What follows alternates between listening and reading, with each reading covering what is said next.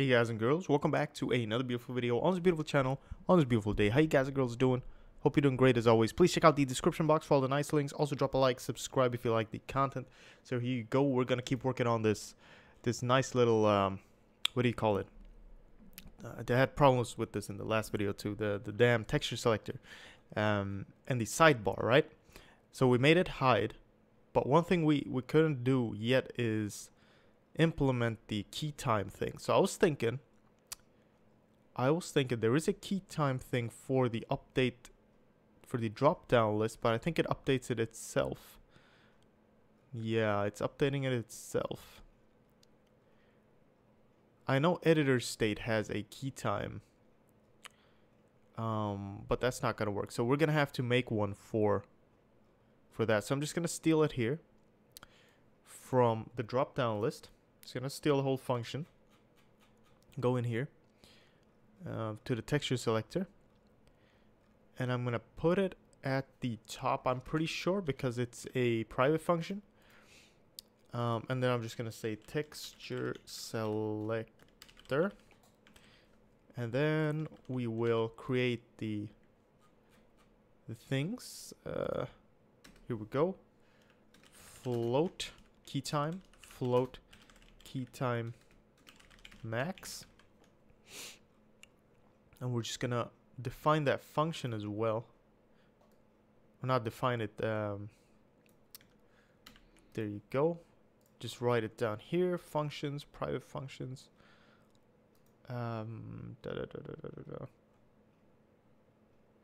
Should it be private though? I'm not sure. Is it private on the other one? No, it's public.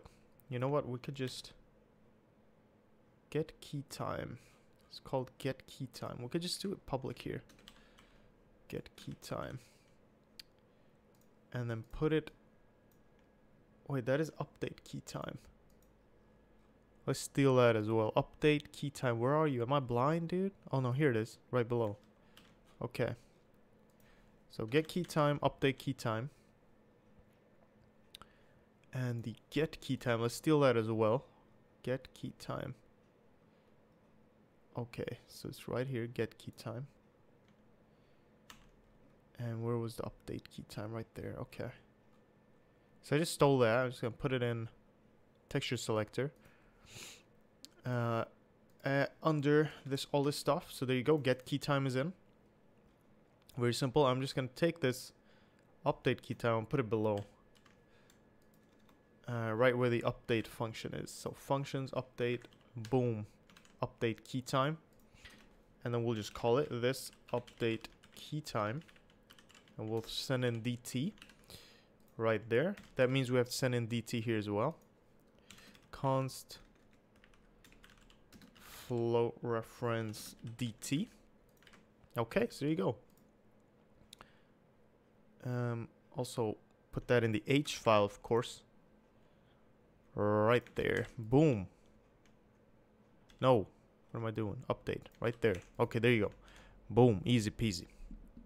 So once we have that, we should be able to call the update key time. Now let's just make sure we send in DT where it should be in the editor state right here. This DT. Oh, it's called del. What? This del. Da. Are you serious? Are you serious? No, this is editor GUI. What? Wait. Update. Okay, so I need to send that in to update GUI. Of course I do. Like that, and then DT. Sorry for all the steps, but you gotta do it. So then we gotta go to update GUI here, and we gotta just put in that const float DT right there. Not too hard, right? Not too hard. And then we'll update that GUI, and we'll be fine. Now inside we can do this, and this get key time, and we'll see if that works or not. If we wanted to use the outside, the editor states get key time. Remember, it just returns a boolean, so we could have a little boolean thing in here which would get a true or false from the outside, from editor state. And then we could use that. But this just makes it easier for us, for each texture selector to have its own key time value updating. So it's not too big of a deal. It's just a little float for a few buttons. It doesn't really matter. And we'll just update them when the mouse is inside the sidebar anyway. So there you go. Very simple, very simple. So once we do that and I run this, hopefully, yeah, there you go. Hopefully,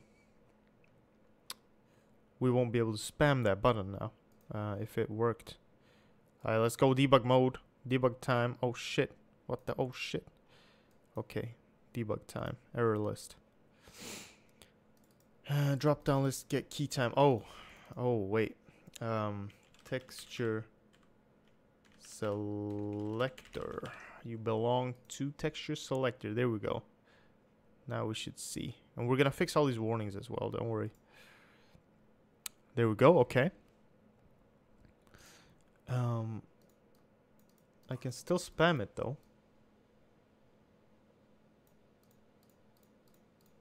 That's strange. That is strange. Shouldn't be able to. I forgot the key time max, so I'm just gonna see what the key time max is for drop down list. Wherever it is. Wait, where is it? Key time max is 1. Okay, key time max is 1.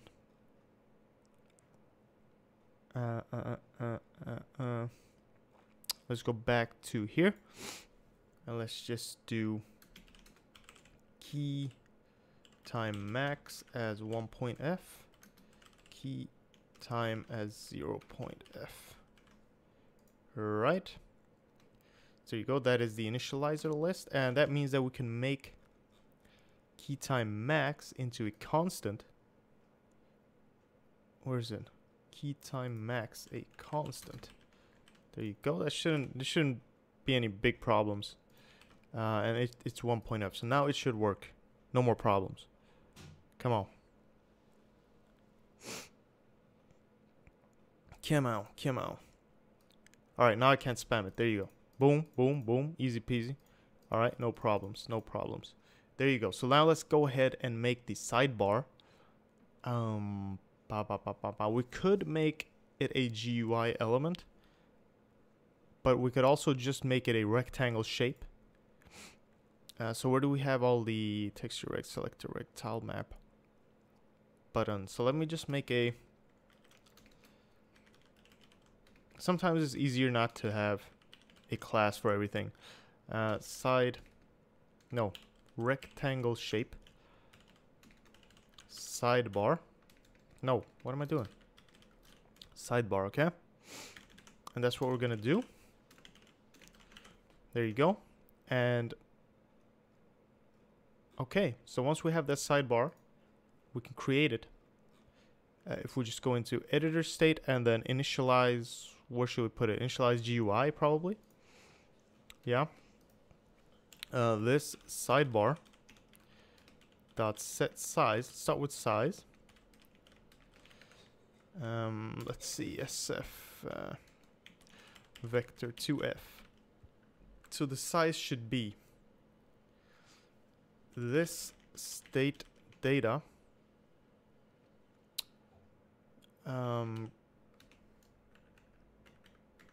GFX settings, what do we have in here? Resolution.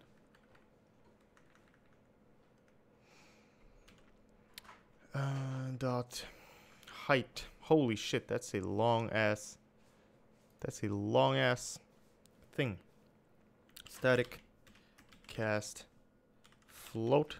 Maybe this will work, I'm not sure. Is this where I keep the resolution? Okay, and then with the size, the width will be maybe 80.f. Okay, well that makes sense. We'll just see if that works. This sidebar dot set fill color, SF color. We should probably have it pretty dark, 50, 50, and then maybe pretty transparent as well, maybe 100.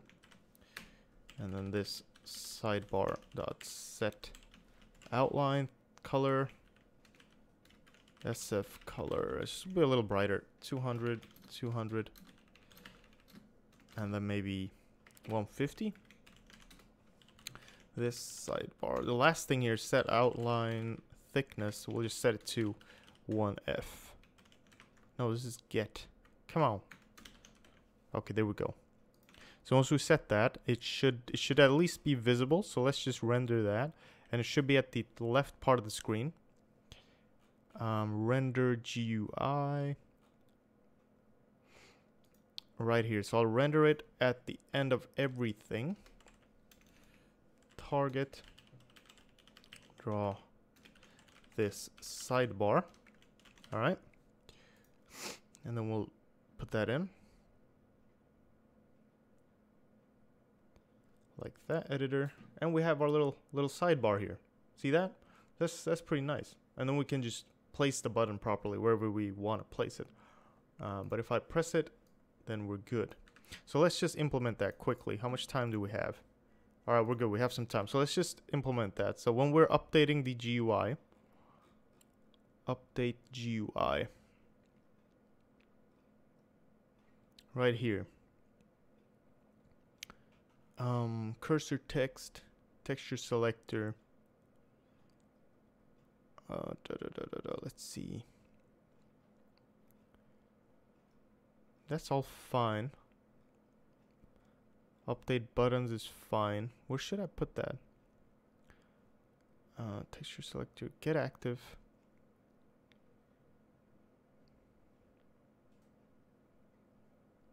Okay.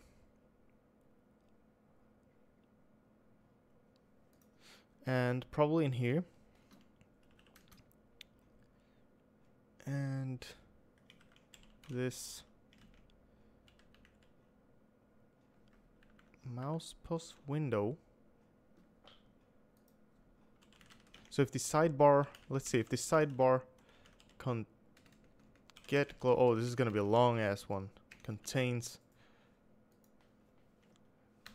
this mouse position window. Okay. Oof. Okay. And then, oh, it's even longer. Holy shit. Vector. Oh man. Oh man. Vector 2F. Oh my god. There we go. Okay. So if it's not in the sidebar and the texture selector is not active, then you can do all this stuff. And the same thing, I guess. But it's good. We can just copy paste this. And the same thing for that. So let's just try this before we end, and that should be fine. At least we have a sidebar type thing. It doesn't look that good, but you know, at least it works. Okay, so now I can't paint in there, but I can paint here. All right, but I can't paint in there. Can't remove those either. So that's good. That's really nice. That's very, very good. And then I can just select that, remove that. Boom, boom, boom. Okay, I want to select the blue one. Boom, boom, boom. Okay, that wasn't really the blue one. This should be the blue one. No, for some reason. Okay. Oh, that's because when I click that, it actually sets it to 0. Okay, I gotta probably fix that as well.